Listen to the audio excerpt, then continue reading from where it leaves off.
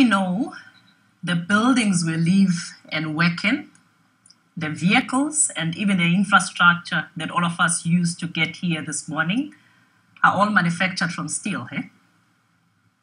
And we also know that the market is embracing the need for decarbonization.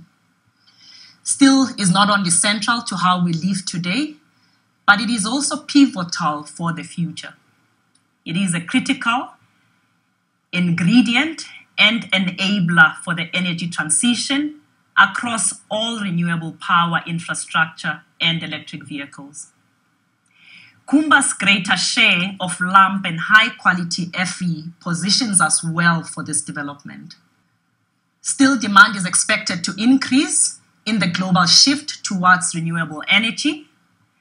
Steel intensity in renewable power infrastructure is 10 to 30 times more than that of fossil-based power infrastructure. In an effort to decarbonize the steelmaking process, mills are investing more in DRI. There is a healthy pipeline of DRI projects coming on board in the next 30 years, and the share of DRI in global steel production is expected to almost triple to 26% by 2050. This will drive demand for high-quality ore as it offers higher productivity and has lower energy requirements. In fact, as we know, for every 1% increase in Fe, one will see a decrease of circa 2 to 3% in carbon emissions. Kumba is well positioned as a leading provider of high-quality, high-lump iron ore.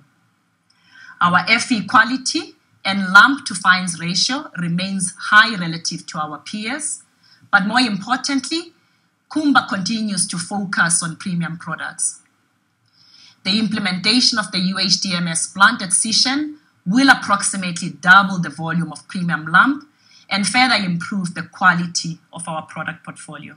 In the past 4.5 years, we've paid over 70 billion rand in base dividends and 16.6 billion rand in top-up dividends. Despite the cyclical nature of our business, the operational and macro challenges and market volatility over the past few years, we've provided consistent returns to our shareholders. During the same period, we've returned just over 100% of free cash flow and on average, more than 90% of headline earnings to our shareholders. This underscores the operational and financial resilience of our business. We remain committed to maintaining a balance between investing to sustain and grow our business while returning excess cash to shareholders.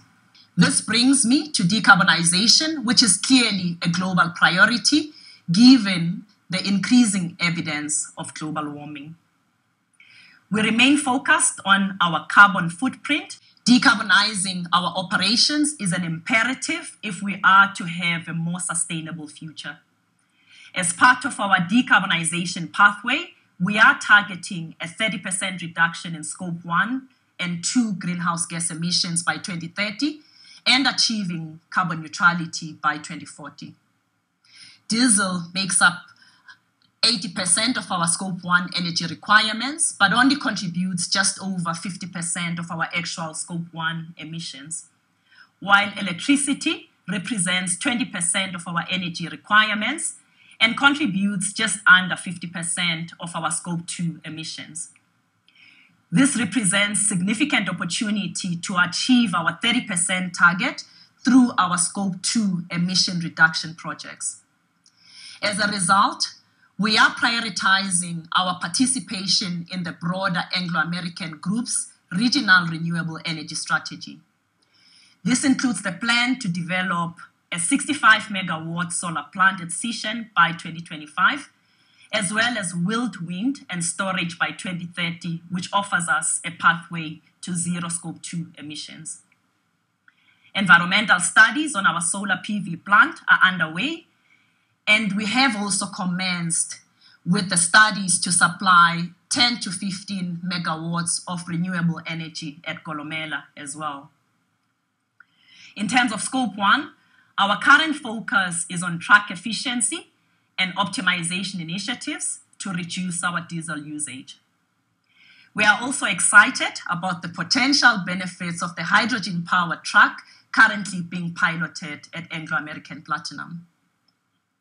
Regarding Scope 3, the decarbonisation of the steel industry will be key as the steel-making value chain indirectly generates our carbon emissions. Through Anglo American Marketing, we are partnering with our customers to help lower their Scope 3 emissions by using our high-quality iron ore products. We established our partnership with Salzgitter last year, and we recently announced our partnership with Nippon Steel as well.